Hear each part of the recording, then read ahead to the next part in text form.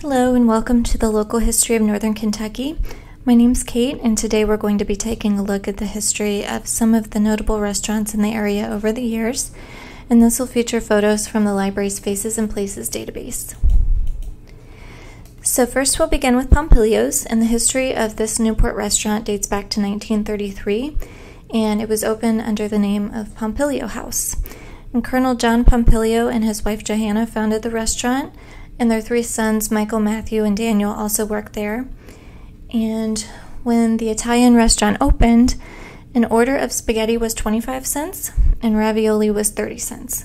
So it's a little bit difficult to see here, but the food prices are hanging there in the window in the background. And Pompilio's became the first restaurant in Kentucky to receive a liquor license when Prohibition came to an end, but then a year later in 1934 they were refused renewal of the liquor license, and John Pompilio was reprimanded by the Newport City Commissioners, and that was according to a Cincinnati Enquirer article from the time. And he was arrested on April 16th of that year because police had been called down to the restaurant to put a stop to a disturbance one night. And when they arrived, they found that Pompilio was serving beer to customers, even though it was past midnight. So he was arrested for violating the midnight closing ordinance. And the people who were participating in the fight were charged with disorderly conduct. So when he was arraigned in Newport Police Court, Pompilio was charged $15, and then he had to appear before the city commissioners to defend his application for renewal of the liquor license. And there were several witnesses that testified in support of him. And then early in the restaurant's history, they also experienced a couple of robberies and attempted robberies. In June of 1935, it was reported that burglars were frightened away from John Pompilio's cafe in Newport when his son Matthew saw two men trying to jimmy a rear door. And Matthew fired several shots at the thieves, and they escaped by jumping over a fence. And then in 1939, Pompilio reported that thieves broke into a rear window and they looted the restaurant of $130 and $10 worth of cigarettes. And in December 1944, John Pompilio reported that he had 4 cases of whiskey stolen from his restaurant, and he told a police lieutenant that he saw a man carrying the whiskey from the restaurant's basement, but thought that the man had purchased it. This picture was taken in 1941 and shows how the dining room of the restaurant looked at that time. And sitting at the table in the foreground are John and Johanna Pompilio. And another important part of the restaurant's early history involved baseball. The restaurant had a baseball team, and they received hundreds of mentions in the Kentucky Post, especially over the first 20 years of the restaurant's history. And this photo of the team was taken in 1957. Some other teams in the community included Rich's Cafe, Brock's Furniture, and the Friars Boys Club. And again, John and Johanna's sons Matthew, Michael, and Daniel helped to run the restaurant. And Daniel's pictured on the left. So John Pompilio died in 1965, and the 3 sons held ownership for the next 20 years. And the brothers were very dedicated to the restaurant, working there from the start, and they pretty much only took off for military service during the war or for family vacations. And Daniel's son, Dan Jr., recalled that his dad was a great storyteller, and that growing up in the restaurant, it was amazing to watch the many different generations come in and talk to his dad. So the time came, and the Pompilio brothers decided to retire, and they sold to the Mazzei family in 1982. So this ushered in a new era just before the 50th anniversary of the restaurant. And Frank Mazzei and his brother Peter co-owned, along with Carmen Argento, who was their uncle. And the brothers are pictured here, both of them on the left, and then Frank is on the right. And Pompilio's made its movie debut in 1988 when a scene from Rain Man was filmed in the restaurant. And Boone County Police are with Tom Cruise and Dustin Hoffman during part of the filming for the movie. And then on the right, co-owner Carmen Argento is pictured, and they were unveiling a sculpture in the restaurant commemorating the scenes that were filmed there. And this is the restaurant as it looked in 2004. One of the things that the Matsei family did during their ownership was they developed a line of Pompilio sauce and food products, which were sold at Rimke markets, and they did that in 2006. And they also held a number of celebrations over the years, including a 3-day celebration commemorating the restaurant's 80th anniversary. And it's now operated by a second generation of the Matsei family and continues to be an important landmark in Newport. And this is a photo of Mike and Helen Wong in their restaurant, Oriental Walk. And Mike Wong worked as a salesman in Hong Kong before bringing his family to America. In 1972, he received approval to immigrate, and then he began working in the kitchen of his cousin's restaurant, the Dragon Inn, which was located in Cincinnati. And he lived here for about a year before returning to Hong Kong to be with his wife and 2 daughters. And he spent a couple of years there working. He saved money and then worked on completing paperwork to be able to immigrate with his whole family. And they came to America together in 1975. And he continued to work at the Dragon Inn and eventually began bartending there as well. And after a couple of years, he opened the first Oriental Walk restaurant in Edgewood in 1977. And he chose Northern Kentucky as the market because the area had such limited Asian food options at the time. And the Wongs then opened the Excelsior restaurant on Buttermilk Pike in 1987. And a few years later, in 1991, he closed the Edgewood restaurant and changed the Excelsior to Oriental Walk. And by the following year, they had 3 locations in business. Buttermilk Pike, one in Fort Thomas, and then a small operation in Florence Mall. And when he opened the restaurant, the only days that they were closed annually were on Thanksgiving, Christmas, and the 4th of July. And in a 2004 interview with the Kentucky Post, Mr. Wong spoke about how much the 4th of July meant to him as a naturalized American citizen. And he said, "This is truly an immigrant's country. They give everybody an equal opportunity. And this country was founded by families. They made it what it is, the best country in the world." In 2003, he went to Washington, D.C. and was awarded Businessman of the Year by the National Republican Congressional Committee's Business Advisory Council.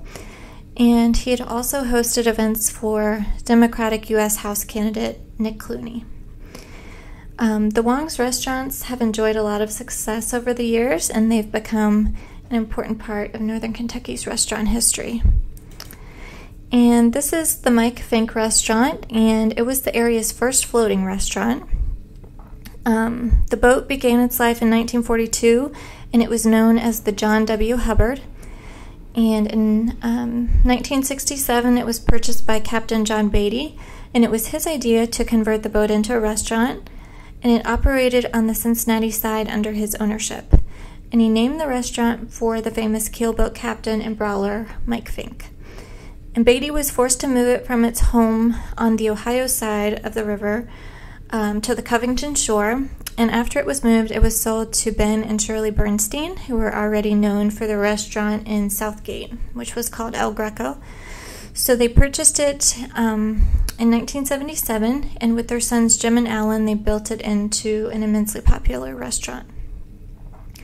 And they figured, since the boat wasn't going to New Orleans, that they'd bring New Orleans to Covington. So it became well known as one of the first local restaurants to emphasize seafood, and this included a raw bar featuring oysters, crab legs, and shrimp. And they designed a Mississippi River-style menu. And before they opened, their son Alan spent several weeks in New Orleans, and he learned to cook the latest popular dishes there. And the restaurant enjoyed a number of successful years. However, the boat eventually needed a lot of upgrades, and it received $500,000 in work and a new hull, and then the economy tanked in 2008. So estimates stated that the boat would need $3 million in additional work to make it restaurant worthy again, and as Alan Bernstein said, that's a lot of crab legs to sell. So along with the changing changing environment and the move to smaller trends towards smaller boutique-style restaurants, they decided to make the restaurant's closure permanent, and that ended an era of Greater Cincinnati's dining history. And then, as previously mentioned, the Bernstein family operated another restaurant, El Greco. And this restaurant was located in Southgate and was opened about 1968. And Ben and Shirley Bernstein quit their jobs with a steakhouse, and they had purchased the restaurant. And at the time, it featured one of the largest menus of any restaurant in the Greater Cincinnati area. And it was decorated in a Spanish motif, and one room of the restaurant showcased Mr. Bernstein's collection of pre-Columbian art, and the Spanish-American dishes at the restaurant were the result of the family having lived in South America for 4 years.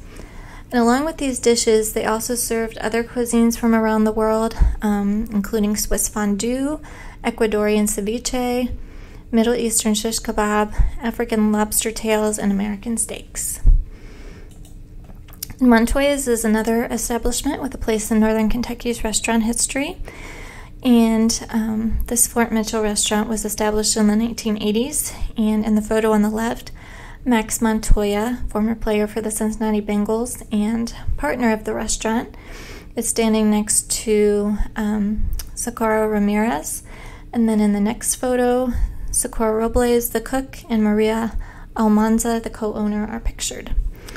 And in a 1987 newspaper review of the restaurant, it was described as informal with stucco-like walls, a glittering sombrero, and a few simple Mexican pottery vessels. And on one wall is a montage of Bengals photos. And on Friday and Saturday evenings, Carlos Flores, a waiter and entertainer, would pull out his guitar and sing romantic Mexican love songs and dance tunes like La Bamba. And next, we'll move over to Florence, to the Kentucky Grill. And this business was operated by sisters Hilda and Katie Ramler, starting in about 1954. And when they were interviewed for a piece in the Kentucky Post, Hilda said, "There are some men who eat breakfast and lunch here, and then they bring their families for supper and eat the special again. So many of the customers were regulars, and it was noted that the food was consistently good."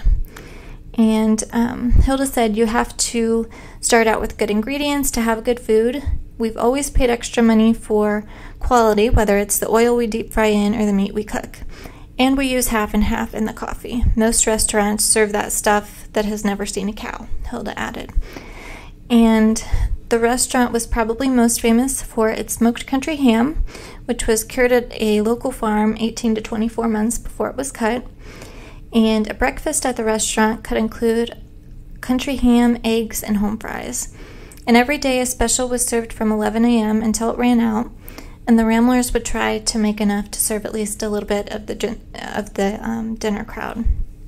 And an example of the special list at the restaurant during a typical week would include pork steak, baked meatloaf, skillet fried chicken, Swiss steak, baked halibut, and spaghetti and meatballs. And this is a photo of guests enjoying a meal at the Beehive Tavern in Augusta in 1993. And this restaurant, located in a 1790s row house, was built by James Armstrong, and it's listed on the National Register of Historic Places. And in its long history, the building has served as many things, including an apothecary, a grocery store, tavern, inn, and a boarding house. And it began as a restaurant in 1985 by Luciano Morel, who went by the name Sean. And he's of Italian descent, but was born and raised in Cuba until the age of 14. And that was when he was adopted by German parents from Cincinnati. And they later trained him at a German restaurant, and that's how he got his start in the business. And the main dining room features a great view of the river, and Rosemary Clooney used to come in and eat regularly. And she had a favorite chair at the restaurant that she would sit in, and it was a Bowback Windsor. And the business was purchased by Lance and Lilani Bates in 2017, and it's still serving guests in Augusta. And the Greyhound Tavern is the last restaurant that we'll take a look at, and it's located in Fort Mitchell and began in 1921 as the Dixie Tea Room, and was owned by John Hauer, a horse owner and breeder. And the Dixie Tea Room also contained an ice cream parlor. In the 1930s, Al Frisch took ownership and he changed the name to the Greyhound Grill, and this was to honor his brother, who was a successful greyhound dog trainer.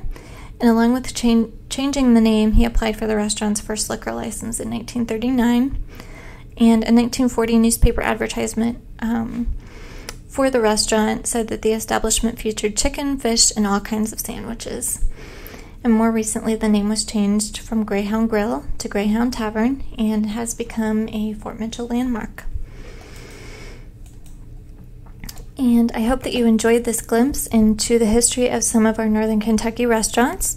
For more photos of other Northern Kentucky restaurants and historical sites, visit our Faces and Places database, and it's at facesandplaces.kentonlibrary.org. If you have any questions, please contact us by phone at 859-962-4070, by email at history@kentonlibrary.org, or stop by the local history and genealogy department at the Covington branch. Thanks for watching.